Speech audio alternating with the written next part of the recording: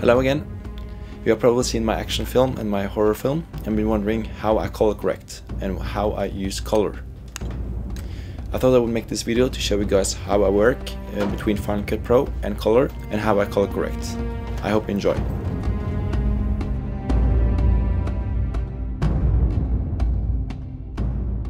Yeah, so this is Final Cut Pro. Here I have my footage from the camera.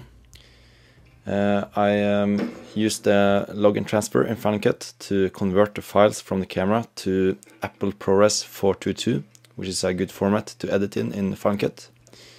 As you can see, the colors are not that bad, but I haven't done any color correction yet, and I haven't added any letterbox, so this will be much better after that. And yeah, the letterbox and the color correction will make it more Hollywoodish, if you can say that. And more film look. So what you do in Final Cut when you have edited your movie, you press the file button up here and send to color.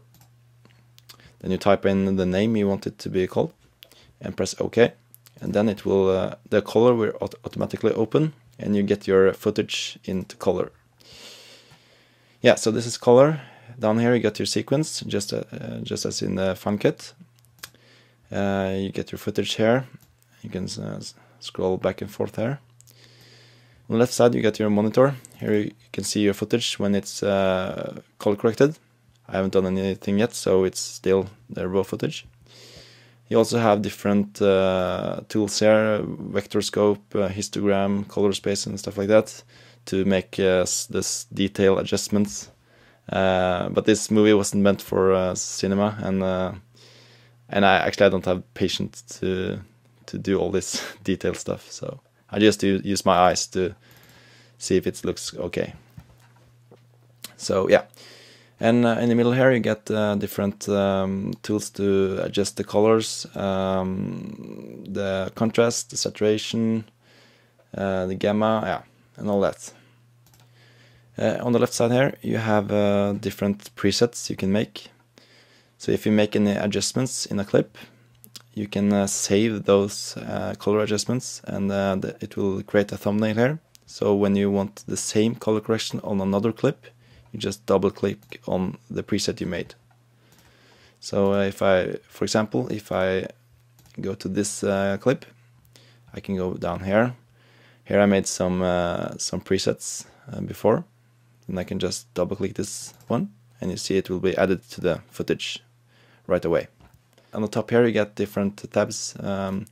It's setup. Here you can choose where you want to render your files, what the resolution is and stuff like that. I always keep this in the default settings. Here you have the primary in. This is what I usually this is the place where I usually color correct. You also got secondaries. Here you can do more color correction, but I don't use this. So I don't have to. I don't think I will talk too much about this. And you get the different color effects, also presets here, and primary out, the same as primary in, but it's the last adjustments you do before rendering. I don't use this either, so just forget this. Yeah, and some other stuff I don't use. So let's go to primary in.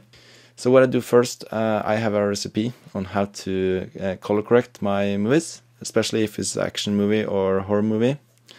And this film was shot with only natural light, so I didn't have any lamps where I could use filters to make more blue or more orange colors. So this I will do in color. So what I usually do is to first adjust up the contrast.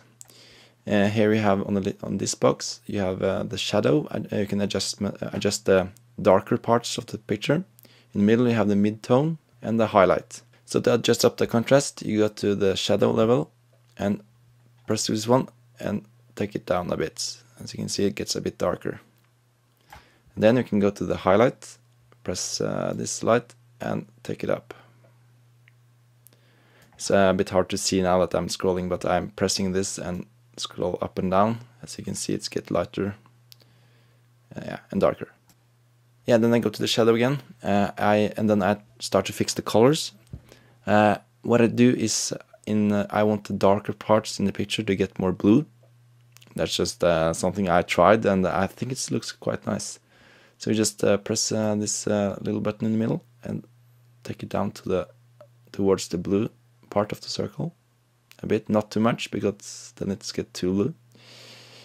So a bit down there, and then I go to the highlight and I take it to the orange part of the circle, or orange or yellow. Yeah, like that. I think it's good. And then I go up to the saturation and I decrease this a bit, because when you adjust up the contrast, the colors get more intense. So I usually decrease the saturation a bit to avoid the very intense colors. The saturation adjustment depends on the clip and how many colors there are in the picture. As you can see in this footage, there are not many colors, a lot of gray and black, and yeah. So here I don't have to decrease the saturation too much. The last thing I usually do to make the finish on the color correction is to just lower the mid-tone. I press here and just lower it a bit, because it always looks a bit better when you decrease the light a bit, the brightness, because it gets more film look, and yeah. And if you just watch a film, you will see that it's actually a bit darker than when you watch documentaries and stuff, because it creates more atmospheric feeling. Yeah, so when I've done all these adjustments and I want the same color correction on the other clips, I have to make a preset, because as you can see, the other clips is not color corrected and still raw footage. So instead of going to each clip and adjust all the things I've done, I can create a preset and just which makes it more easy to add the color correction on the other clips. So here I can call it, if I call this preset action clip color corrected and save it, it will make a thumbnail here, which I can make, which I can double click to add the color correction on other clips. So if I go to the next clip here, I double press this one, and there you can see it will add automatically all the adjustments I've done. So I can do this all on all of the clips, like here and here. And in some of the clips the light is a bit too bright, and as you can see here, it gets overexposed.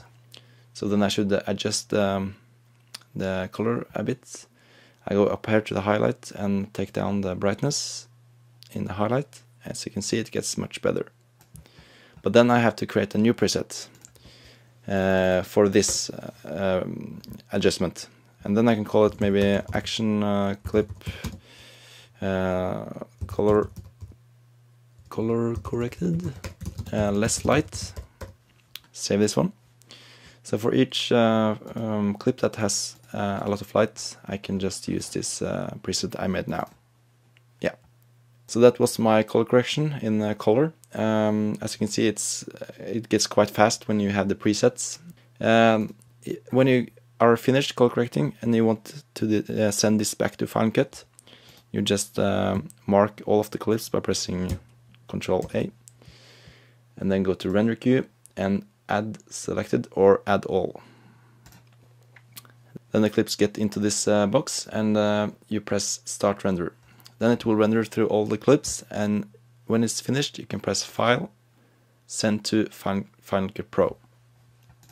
Yeah, now we're back in Final Cut Pro. When you export from color to Final Cut, as I did, Final Cut will create a new sequence that is called from color. And when you open it, you will get your clips as it's color corrected, as you can see here. To make it even more film look, you can add a letterbox, which makes it to 235, which is the cinema format. Then you go to effects, video filters, matte, and widescreen. Then you drag this to your clip. Then you double click the clip you have, and go to filters, and then you adjust this to 235. Then you see it will be added automatically to your clip. A smart solution to copy this filter to all of your clips is to right-click on the clip, press copy, then mark all of your other clips, and press edit, past attributes, and then mark the filters and press OK. Then will be added to all of your clips. You can also adjust the picture position by going up to the filter. For example here, I want his head to get a bit more down. I can double click this clip and adjust this one. So if I want it to be more like this, I can just, pull it down there. Yeah, and then I would just want to show you guys one more thing in Final Cut Pro, which is quite cool. Here I have footage with my girlfriend when we went ice skating. I filmed while I was skating around. As you can see, the picture shakes a lot because I don't have any stabilizer in my camera or in my lens, which I used. So if I want this to be more smooth, there's a actually powerful tool in Final Cut that helps you to stabilize the footage. So if I go to Effects, then Video Filters, and down to Video, and take this Smoothcam filter and drag it to the clip. Usually this has to render, but I've done this before, so it doesn't have to render now. As you can see, when I play back, it gets much more smooth. And it gets quite cool, actually. So yeah, this is a very powerful tool when you want to have more smooth shots, like this. You can also double click the clip and go to filters and adjust the different translation, smooth, rotation smooth and stuff like that. Because when you add this, the picture will zoom in a bit to avoid that you see the dark sides of the picture when it moves around. As you can see, when I take the auto scale down to 0, you will see the black corners because it's stabilizing the picture. Yeah, so thanks for watching. I hope you learned something about color and color correction in this video. If you want to see the action film I made, you can press the video on the top left corner. And if you want to go to my channel, you can press the video on the right top corner. Yeah, so hope you have a nice day. Bye.